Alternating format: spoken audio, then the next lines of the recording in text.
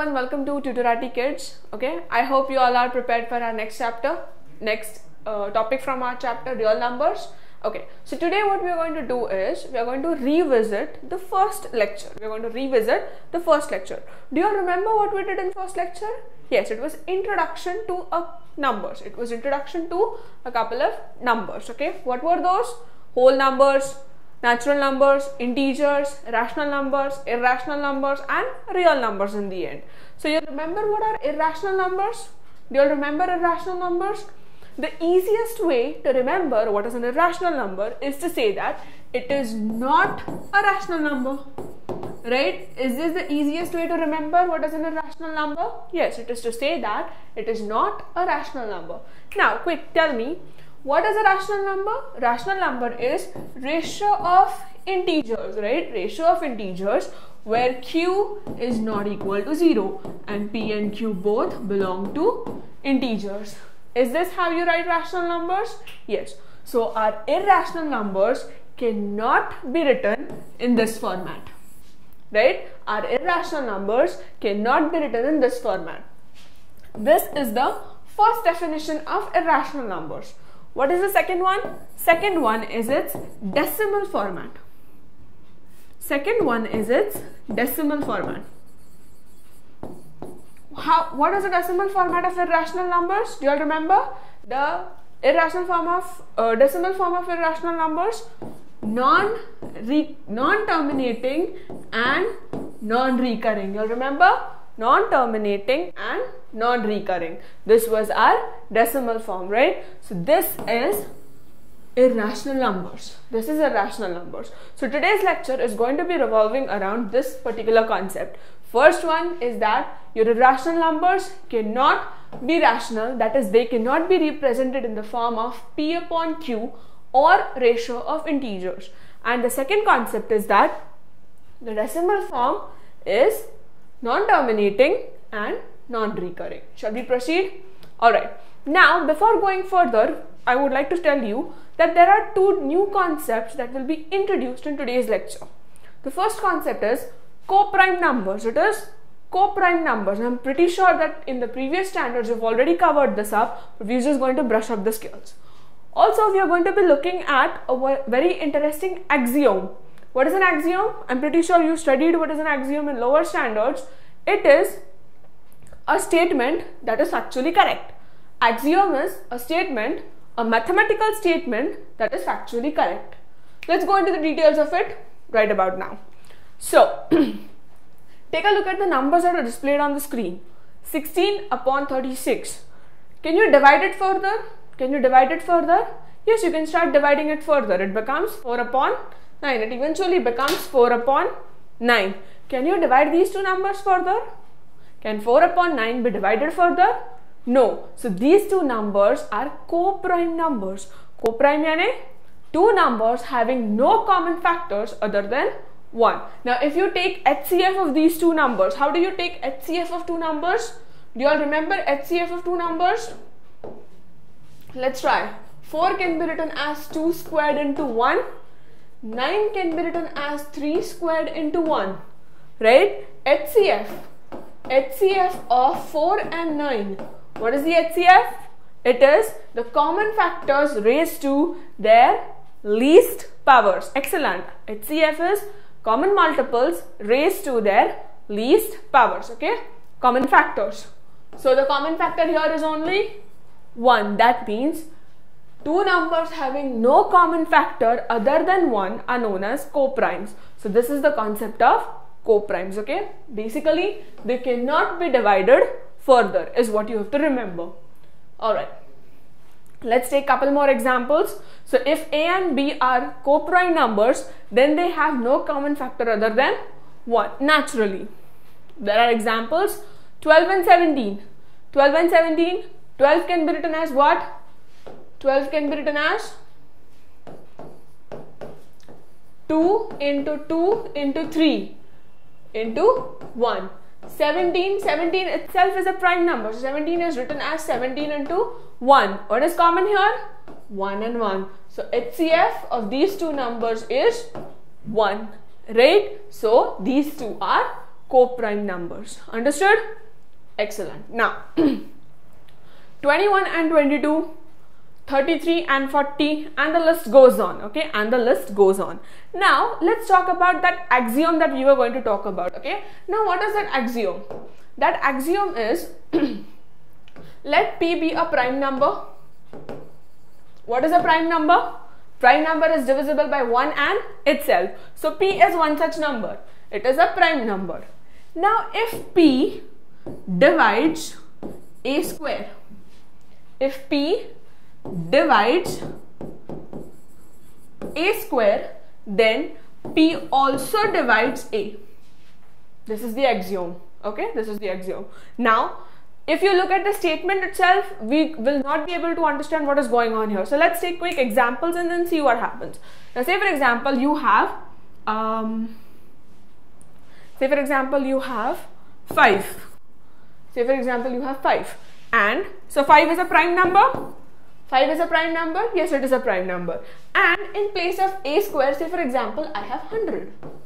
Say for example I have 100. 100 is a perfect square. Yes, it is. So 100 is divisible by 5.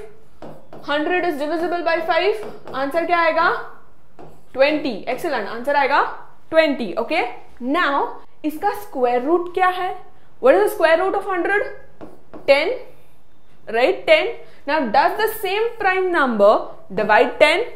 Yes, it does. So we can say that if a prime factor, a prime number divides a square, then it also divides its root.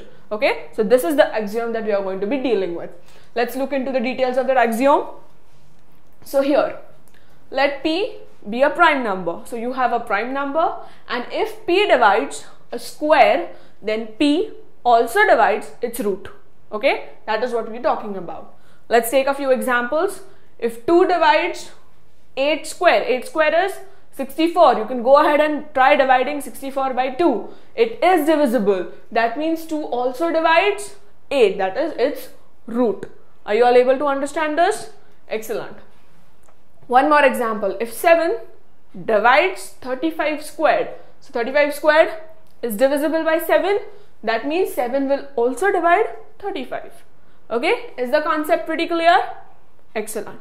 So let's move on. Now make sure that you keep in mind these two terms, co-prime numbers and this axiom, because you'll be solving exercise 1.3 and these two concepts are very important while solving the sums. Okay, so let's move on.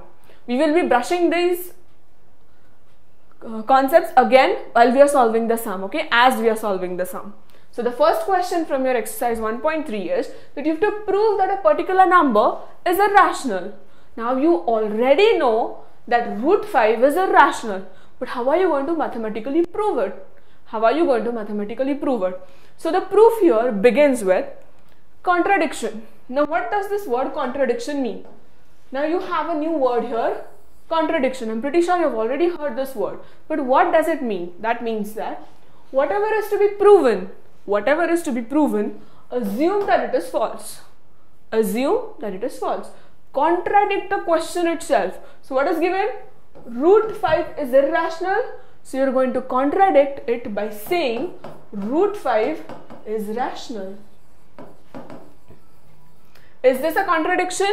Yes, because we all know root 5 is in fact an irrational number, but we are going to try and prove that by contradiction. Okay, let's see how are we going to prove it. So let us assume that root 5 is a rational number. Now coming to the definition of rational number, you'll remember what is a rational number? A rational number is integer upon integer. Excellent. Integer upon integer, where b is a non-zero integer. Also, a very interesting fact, a and b are co-prime integers. Now what does co-prime integers means? That a and b do not have any common factors other than 1. Co-prime means a and b do not have any other common factors other than 1. Excellent. Let's move on. So if root 5 is an irrational number, if root 5 is a rational number, that means it can be written in the form of a upon b. Can it be written like that? A upon b. Excellent. where b is not equal to 0. That means b is a non-zero integer and a and b are co-prime integers. Okay, so let's try to reshuffle the equation a bit. So it becomes root 5b is equals to a. Root 5b is equals to a. Now I have a root sign here.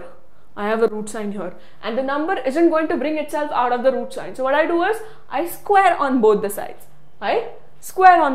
So क्या होगा? Root 5 square होगा 5b square is equals to a square. Now what does this imply? It implies that a squared is the multiple of 5. A squared is a multiple of 5. It implies that a squared is a multiple of 5. कैसे हुआ? Do you all know the fact that 5 divides 15? 15 को अगर 5 से divide किया जाए तो answer आएगा? The answer is 3. Excellent. The answer is 3. So if 5 divides 15, that means 5 into something will give you 15. Let's try to understand ये क्या बोल रहे हैं. Okay? First of all, 5, 15. Divide करो. Answer क्या आएगा? 3. Your answer will be 3, right? So we can say that 5 times 3 is equals to 15, right? If a number is divisible by a number, then you can say that there exists a multiple or an integer. Okay, you can multiply it and get the answer. Barabar, this is what it implies. Let's see how are we going to use this in the given sum. So where were we? So if 5 divides 15, that means 5 into integer is 15. So we can say that if 5 divides a square, 5 is a prime number, and a square is a square. तो हमारा axiom क्या बोलता है? It implies that 5 also divides a. 5 divides a, बराबर, you remember the axiom? Excellent. Moving on. Now let a is equals to 5 times c. Again, जो logic हमने अभी prove किया, if a number divides a particular number, that means if you multiply an integer, here you'll get that number. Barabar, you'll remember this. This is 5 divides 15. That means 5 into something will give you 15. So is that what you've written here? If 5 divides a, that means a will be obtained by 5 into something. Barabar? Is this the logic? Excellent. Fine. Moving on. So, but we have a squared here. And here we have only a.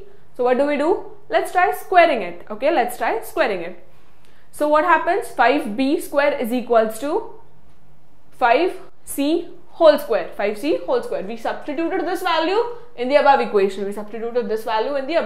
So it becomes 5b square is equals to a की जगह I wrote 5c whole squared. Okay, what becomes of this then?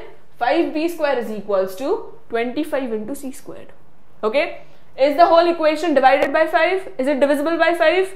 Okay, try and divide both the sides by 5. क्या आएगा? You'll be left with b square on one side and 5c square on the other side, which also implies that 5 divides b square. Barabar? If you write this, 5 is b squared is equals to 5 into something, that means 5 divides b square, right? So what happens? According to our axiom, 5 divides b. If 5 divides a square, it also divides its root, the axiom. Excellent. That means a and b. Now can you see this? 5 divides a, 5 also divides b. Matlab 5 is a common factor. We get that 5 divides both a and b. But it is going against the rule of a and b being co-prime integers, na? Co-prime matlab kya? What does co-prime integer means? That if a and b, there is nothing that can be divisible. आगे, इसके आगे divide नहीं होगा. That means इन दोनों का HCF is 1. HCF is 1. But what do we have here? 5 divides both a and b. So it is going against the rules of being co-prime. Both a and b have common factor 5, which contradicts the fact that a and b are co-primes. It contradicts the fact that they are co-primes. That means our assumption, what was our assumption? That root 5 is a rational number is wrong. Therefore, we can say that root 5 is an irrational number. ये समझ में आया? two very important concepts that you have to remember is that whenever you have to prove a number irrational, always start with contradiction. Always start with contradiction. That's the first thing. Second thing, the definition of rational numbers. What is the definition of rational numbers? That the rational number can be written in the form of ratio of integers. Ratio of integers. And then try to prove that they are not in fact co-primes, and therefore our assumption is wrong. Do you all get this? Okay. Let's try to solve one more sum so that we'll get a clear picture of what is going on here. Okay. Prove that, the next question is prove that 3 plus 2 root 5 is irrational. Now this number you have to prove that it is irrational. Again, when we have to prove a number irrational, शुरुआत कहाँ से करते हैं? By contradiction. Yes, we start with the method of contradiction. Now how are we going to start this? Let us assume that 3 plus 2 root 5 is a rational number. Okay. Now definition of rational numbers. Definition of rational numbers is that a upon b, it can be written in the form of a upon b, where a and b are non-zero integers and a, b are co-prime numbers. Okay, they are co-prime numbers. Now what happens? So there exist co-prime integers a and b, where b is not equal to 0, such that 3 plus 2 root 5 can be written as a upon b. Okay, it can be written as a upon b. Again, now what? Let's do a thing. Root है यहाँ पे. Let's keep it on one side and let's shift the other terms on the other side. Let's try doing that. So what happens is I shift the rational number onto the right hand side. Okay, so it becomes a upon b minus 3 plus 3 becomes minus 3. Then how do you solve this fraction? How do you solve this fraction? A upon b minus 3. Denominator is 1 here. So what do? You LCM, exactly. You take LCM of the denominator. So it becomes a minus 3b upon b. Is this what happens here? Okay. So यहाँ पे आएगा a minus 3b upon b. Now what is remaining here? The coefficient 2. Let's move the coefficient onto the other side. So if you have 2 in the numerator here, ये यहाँ पे आके किधर जाएगा? In the denominator. Excellent. So this is what becomes a minus 3b upon 2b. Now, do you remember that a and b are integers? A and b are integers. So it implies that if a and b are integers, can you see the right hand side? A minus 3b upon 2b. This is also rational. अगर ये integers है, so this number is rational, which also implies. So if in your equation one side is rational, it implies that the other side is rational as well. The other side is rational as well. So matlab root 5 is rational. This implies root 5 is rational. But is root 5 rational? No, it contradicts the fact that root 5 is irrational. We know as a fact that root 5 is irrational. So what happens? Therefore, our assumption that the given number is rational is wrong, is absolutely false. Therefore, we can say that the number 3 plus 2 root 5 is in fact irrational. Okay, do you all get this? Again, let's try to recall हमने क्या किया. When you get a number that you have to prove is irrational, देखते ही पता चलता है that it is an irrational number, but how do you prove it? You start by contradiction. You assume that the given number is rational first, then take the definition of rational numbers and try to apply it. Try to represent the number in the form of integer upon integer. Okay? And then try and prove that this in fact is irrational, but it is equated to a rational number, which is absolute contradiction. Alright, did you all get this? Can we solve one more sum? Okay, let's try and solve one more sum. So the sum here is 1 upon root 2. Now, understand the fact that your irrational number is now in the denominator. Your irrational number is now in the denominator. So यहाँ पे क्या करना पड़ेगा? Rationalization of the denominator. Have you ever heard of this word? Rationalization of the denominator. Basically what you have to do is, ये irrational numbers जो denominator में है, you have to try and shift it to the numerator. You have to try and shift it to the numerator. How do you do that? Let's try and see. You simply divide by the same number. You simply divide by the same number. तो numerator into numerator क्या होगा? root 2. Denominator में you have root 2 का square, right? the square and root gets cancelled, you are left with root 2 upon 2. So now your irrational number is in the numerator and the denominator is rational. This process is known as rationalization of the denominator. Okay, you've studied this in the lower standards. Let's see how we use it here. So first you do is rationalize the denominator. First what you do, rationalize the denominator. How do you do that? Multiply and divide by the same number. Multiply and divide by the same number. So this is what we have. Now irrational hai, prove karna hai. So how we start? Contradiction. So contradiction is, let us assume that the given number is in fact rational. Okay, definition of rational. What is the definition of rational numbers? That it can be represented by two coprimes, two coprime integers. So it becomes root 2 upon 2 can be represented as a upon b. A upon b are no coprime integers. Alright. So now again, यहाँ पे root है and that's a coefficient. So what you do is shift the coefficient onto the other side and keep root on one side. So क्या करेंगे? We'll shift, arrange the equation in such a way that we have root 2 on one side. So let's start now. So root 2 keep as it is. Denominator में 2 है. Where will it shift? In the numerator on right hand side. Excellent. So we'll have 2a upon b. If a is an integer, now tell me this. If a is an integer, twice a is also an integer. So, and b is also an integer. In fact, a non-zero integer. Okay, b is also not equal to 0. So if both are integers, ratio becomes what? Rational. Ratio becomes rational. So if you have integer upon integer, the number becomes rational. Excellent. So matlab our right hand side is what? Our right hand side is a rational number. Our right hand side is a rational number, which also implies that the left hand side is also rational. It implies that our left hand side is rational. But is root 2 rational?